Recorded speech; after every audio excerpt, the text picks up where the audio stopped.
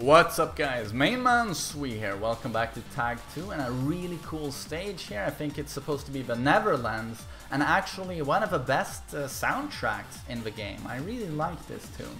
So while you enjoy that, I'm gonna show you guys a really cool combo that Kazuya and Yoshi could do.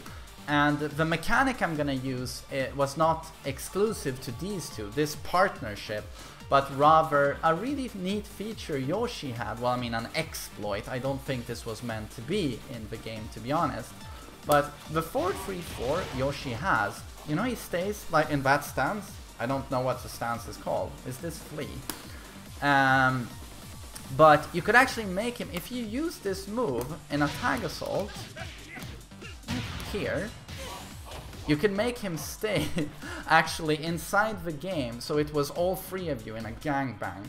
Nina, Kazuya and Yoshi, and Kazuya and Yoshi would be in there at the same time and doing some really cool stuff.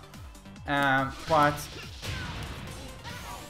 this was what it was supposed to look like. If you used that move in a tag assault, Yoshi was supposed to become the main character and your partner would just exit. That was what it was supposed to look like.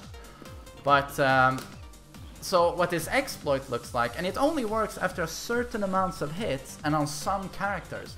For some reason this doesn't work on some characters, but it works on most of the female cast.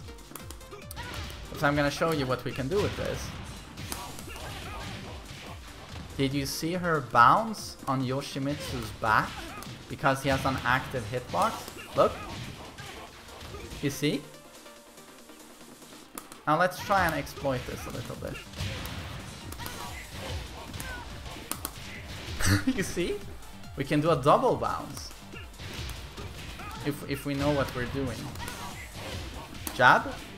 CD3 again. 2 CD3s in one combo. For enormous damage. And I use this online quite a bit.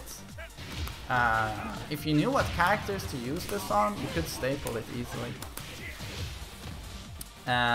So really cool stuff. And all of this because Yoshimitsu stays there like this, and he has the active hitbox where if you touch him you get hit.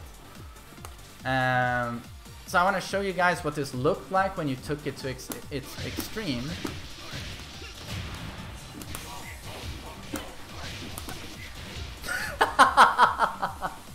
Isn't that a pretty sick combo? And of course, that's the stuff I do on the first attempt, but if you ask me to go staple with Yoshimitsu, I'll probably drop it.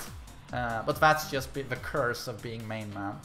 But that was a really cool feature we had in Tag 2. Of course, it was an exploit, but you know, in this game, the sky was the limit when it came to setups, you know, and tag assault combos. You could do anything, and shit like this was just bound to happen and be found because the complexity was so great. With all of these moves in this game interacting with each other, you know, scissoring each other like this, with that tag assault feature, you're just bound to find the most broken shit. But so yes, I hope you thought that was cool, that you enjoyed the video, and I'll see you on the next one. Take care.